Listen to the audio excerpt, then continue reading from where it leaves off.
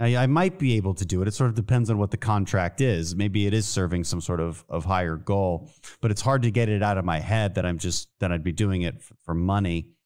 And therefore it's very hard for me to run into a hail of gunfire. And I suppose the only reason anybody would do that is because they're saving somebody on their side anyway. Certainly wouldn't do it just out of the blue. Yeah, well, that naivety is, that's a very interesting. It's a naive description of fundamental malevolence.